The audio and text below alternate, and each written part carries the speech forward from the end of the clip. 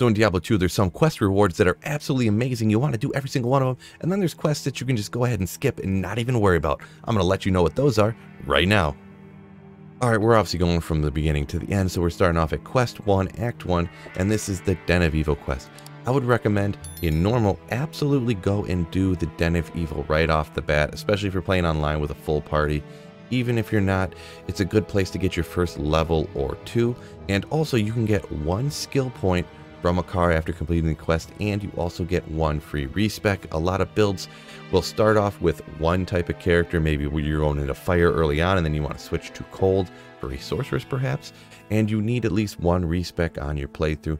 So it's always good in normal just to go ahead and do the Den of Evil quest. If you want to do ones later, I would say just skip them on your normal playthrough for Nightmare and for Hell, and then come back later and do the quest to get that 1 skill point, because you definitely don't want to miss any skill points. Now the second one here, we got the Sisters Burial Ground. This is where you go kill Bloodraven. The reward for this is just a free mercenary, and then you can hire the Act 1 mercenary. So you really only want to do this if you actually want to get the Act 1 mercenary. I never do. Maybe in the new patch 2.4 here, people are going to want to go ahead and do that insight vote for the Act 1 mercenary just to try it out so you can do this. But I would recommend just skipping the second quest here in Act 1. Now the Search for Cain, this is one that actually in normal and Nightmare, you can just go ahead and skip and not do if you don't really want to. Now a lot of times, maybe in Act 1 you go do some Trist runs to get some levels or something, so you're going to end up doing it anyways. But if you're not going to go that route, in Nightmare normally you can just skip it. In Hell, at some point eventually, you're going to come back and do it. But you do not have to do it on your normal playthrough. You can just skip it originally, come back and do it at some point. Because that way you get Cain to identify stuff for you for free instead of paying him $100 per item. Now we're looking at the Forgotten Tower, and this is one that you kind of just end up doing usually on your own. In Nightmare, almost always gets skipped because there's really no purpose to do it. Maybe in normal, you want to get yourself a stealth, so you're going to run the Countess a few different times. But the Countess is one that you can absolutely skip if you don't want to get any of the stuff from there. It is a very skippable quest. But in Hell, you can get runes up to Is from her regular drop table. You get keys. So it is one that's good to do later. And in normal also to get the runes to make those low rune words that make your character better. But if you're playing through a character later, maybe it's your second or third character, you absolutely can skip the Forgotten Tower and taking out the Countess. Now tools for the trade here, we've got Charcy imbues an item for you. You can absolutely skip this one if you want to. It's one that if you accidentally go the wrong way when you're looking to go down into the jail, I believe it is, you will find the Herodic Malice. So if you get that and you get this quest, you could go ahead and imbue something early on. People will like to imbue boots, hopefully to get some rare boots that have some faster walk run on it, because walk run early on is absolutely sick to have, but it's definitely one that you can go ahead and just skip. I literally never ever use that particular one. And obviously, the last quest, you kill Endar to get to Act 2. You gotta do that one. Now, as for the first quest in Act 2, this is Radament's Lair. Obviously, go take out Radament, and if you look at the reward, this is one you absolutely want to do for every difficulty, normal, Nightmare, and Hell. But this is one I almost always skip when I'm doing my normal playthrough. Now obviously getting a skill point, any skill point type of quest you're going to want to get, but a lot of times it's just not worth the time it takes to get all the way down to Radament and take them out on a normal playthrough, and it's a very good one to just go ahead and come back and do. Now there's going to be some here that are all going to be required for playing through the game, so I guess that's kind of self-explanatory here. You got to get the staff, you know, the Herodic Staff, you got to get it. The Tainted Sun, getting the amulet for the staff, you got to do it. Going through the Arcane Sanctuary, you got to do it in order to get, you know, past the Summoner. You don't actually have to kill the Summoner, by the way. You can just click that book, pop open the portal, dip through, and then you get to the Canyon of Magi's and move on.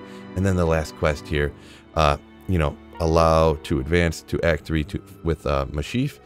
You have to take out Duriel, then you have to go talk to a couple different people, go over to Mashif, sail over to Act 3. So really the only one here that is optional is the very first one here, and usually, like I said, you skip it and then come back and do all of these for every difficulty. Now the first quest in Act 3, the Golden Bird, this is one that you either do on complete accident, honestly that's usually how it happens, or you come back and you try to find this item. Now, when you're just out randomly killing monsters, the monsters will drop a particular item. I think Editor Phil will slide it in because I can't remember exactly what it is. But you bring that back to town, and then you have to go talk to Mashif and Mashif's wife, and then they'll give you the golden bird. You talk to Cain, you go over to Alucard, and then he will give you a potion that will give you 22 life permanently. So it's absolutely one you want to do in every single normal nightmare in hell, but it is one that every single time pretty much I skip it unless I accidentally find it, and then come back and get it later. So we'll move on to the Blade of the Old Religion. You get a rare ring from Ormus. Now this is one that I almost always skip as well, and then I don't ever come back and do it either because the reward for this quest is not really worth the time to come back and do. Now this one you have to go get the gibbon from just before you go to the Flare dungeon. You can do it then if you want to, but a lot of times I end up just going ahead and skipping that in every difficulty. Just don't necessarily worry about that quest, the second quest in Act 2. Now Khalim's Will here. This one is, you have to do it. So what you're going to do, this is going and getting the 3 different parts, the eye, the brain, and the horn, putting them together, but with the flail that you get from one of the council members to break the completing orb. So this is mandatory. You have to do it. Not much needs to be said about that. Lame Asan's Tomb. I believe that's how it's pronounced, but this is one that you're going to want to come back and do with every single character because you get 5 free stat points. You see it right there, 5 free stat points. So usually that's going to get dumped into Vitality. I will always skip this on the playthrough and then come back and do this one. Now, I always tend to forget which one it is, but I believe it is the Ruined Temple you have to go in. I look it up literally every time. Editor Phil will slide it in if it's not the Ruined Temple. Okay, there it was. But I always forget if it's a ruined, forgotten, blah, blah, blah, but I believe it's Ruined Temple. And you go down there, there's really fast archers or whatever, the ladies with the hexes, I guess they are. You take them out and you just grab the book. You can just grab the book if you want to, and then follow through the steps of that quest to get the 5 extra stat points. Now, the Black Temple, no reward other than being able to enter the Durance of Hate.